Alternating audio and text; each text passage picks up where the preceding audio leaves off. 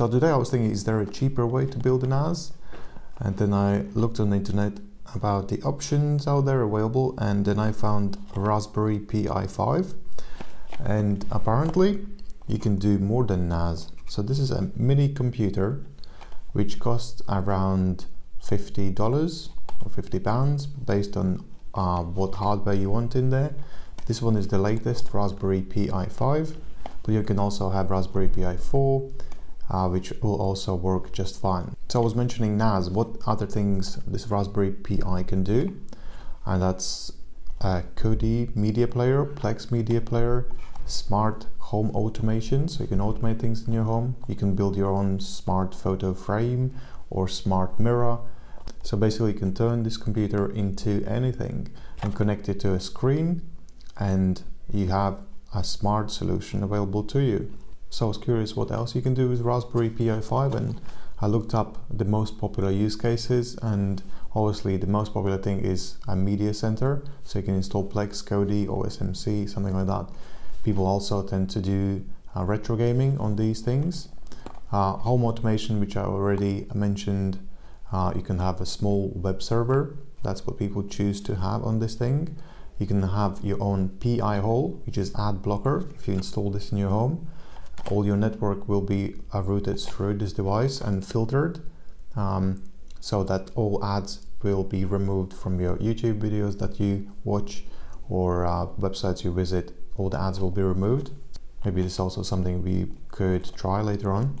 People also tend to use it for a VPN server, even some AI, machine learning, home security system like Motion, iOS, or some people use it as a computer. It's a very weak device to use it as a desktop computer, but there are certain things you can do, like web browsing.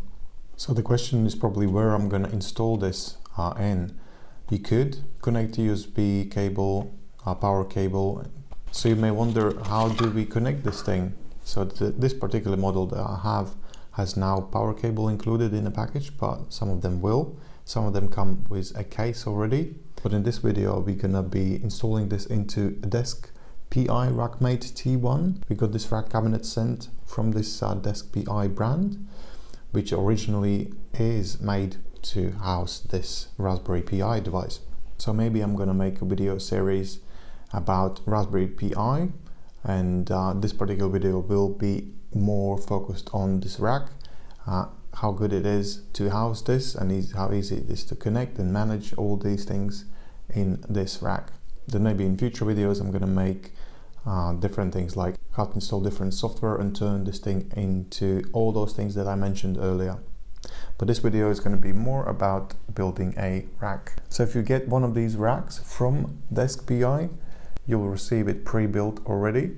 I was playing a little bit with it already, so the things I installed already is cable manager and power block. So this is a block-based rack solution. The case is pre-built, but other things you can easily screw in, add them, remove them, move them somewhere else in this rack. Depending on your setup, you may want to have power at the bottom or the top. You might have your patch cables connected also somewhere nearby. You can add additional shelves, cable organizers and things like that.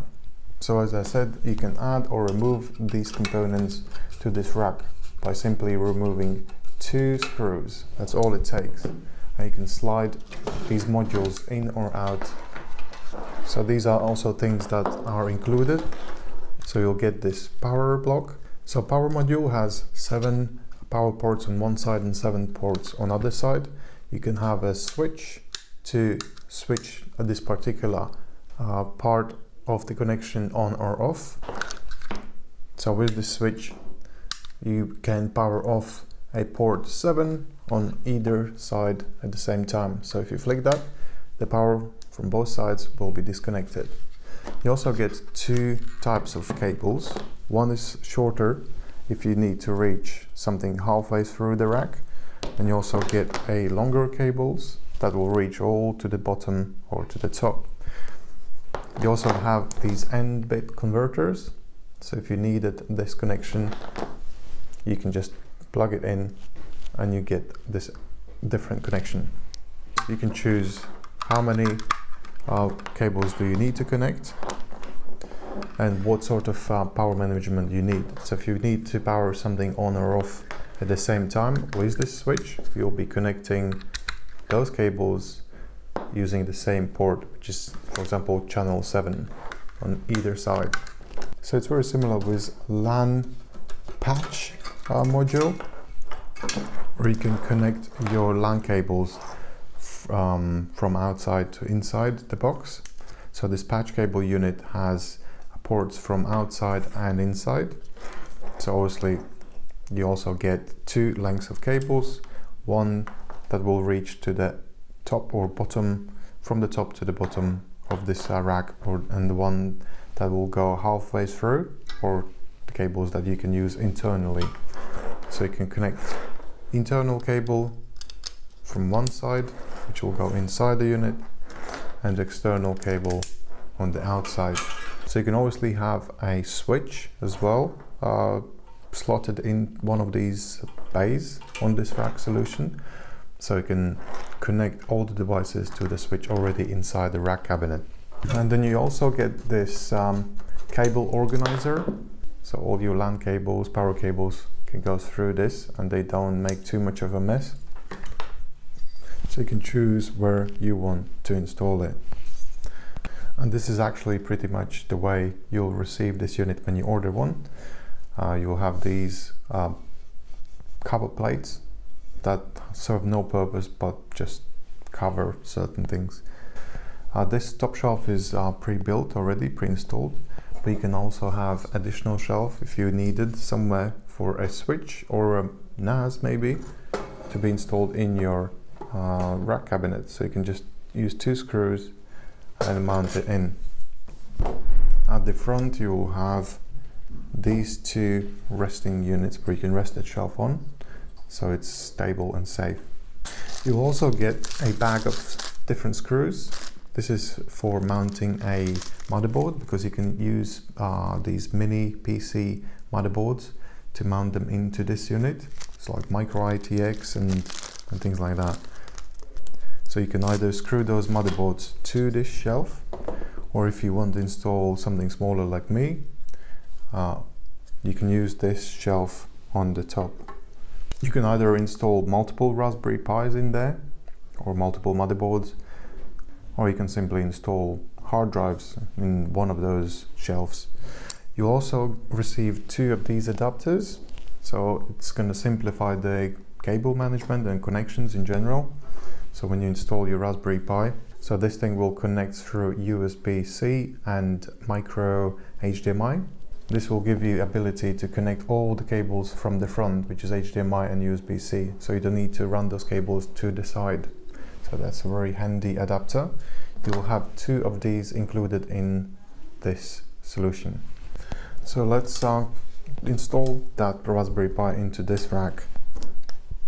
You can use these yellow screws that are included in a bag to secure it in place. I would recommend taking the shelf out before you want to install this Raspberry Pi. If you are too lazy, just like me, you can first attach these screws to the board before you put it in the shelf. So I'll put back the patch unit, and let's put back the power adapter unit as well on the top. So if you have a small PoE switch, you could place it on one of those shelves and then connect it to your Raspberry Pi.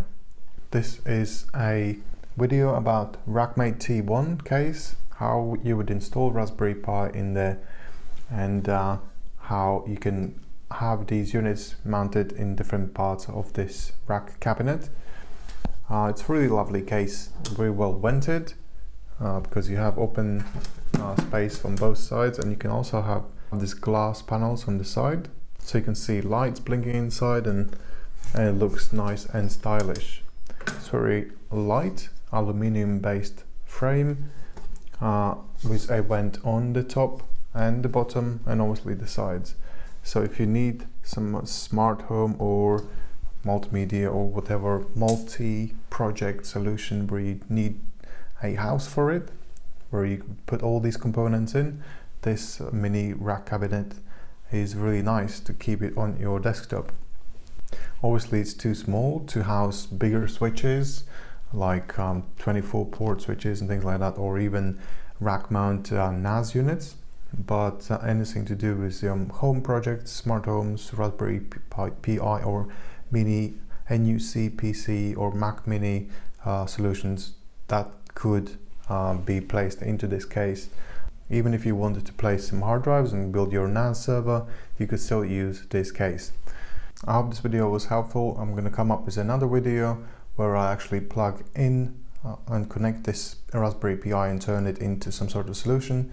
Obviously, if you want to see those videos, please subscribe and you'll be notified when they come available to you. Otherwise, see you next time.